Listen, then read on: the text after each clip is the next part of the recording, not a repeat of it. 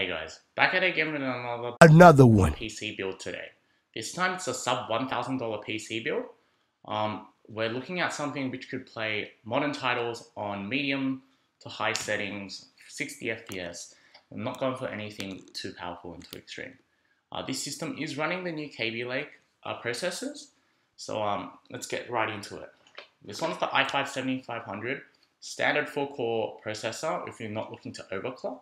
And with this, I'm pairing it up with an MSI BAZOOKA B250M. This board actually has 4 DIMM slots, which is great if you want to upgrade, but it only has 1 PCI-E slot. But that's more than enough because we're only needing 1 graphics card. Most of the time with these kind of builds, when you're around the $1,000 range, I often recommend something like an i5 7500 on the Kaby Lake, and you just pair it up with a cheap B250M board.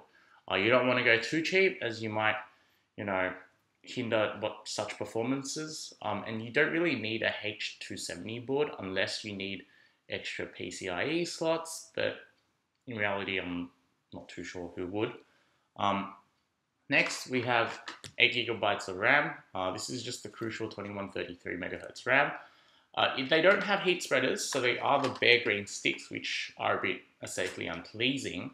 However, we were on a really tight budget, and we had to hit the under $1,000, so I had to go for these. And with that said, an SSD. This is the Kingston UV400.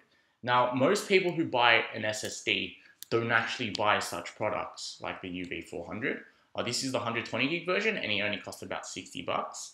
However, if you can, I would often recommend at least a Samsung Evo 750 or an 850 Evo, which is pretty good SSD drives. But we just want fast boot times, so we picked up an SSD.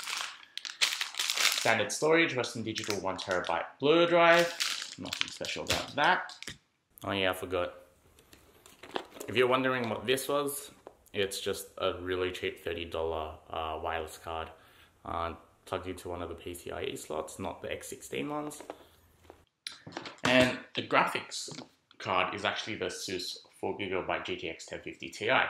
Now, like I said, this card can get you games medium or high on around 60 FPS, depending on what titles, on 1080p. Most modern titles run perfectly fine on this, including such games like Overwatch, if you're really into that. To juice the whole system, we're looking at a CX430 by Corsair. Now, this should be the 3rd generation. This system itself, it wouldn't even pull over 300 watts of power.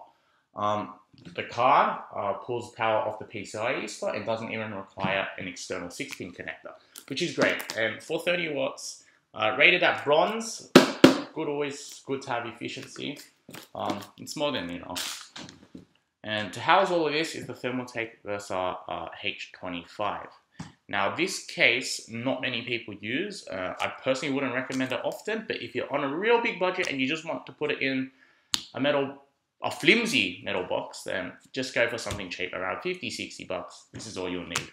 And that's it for a $1,000 build. Thanks for watching.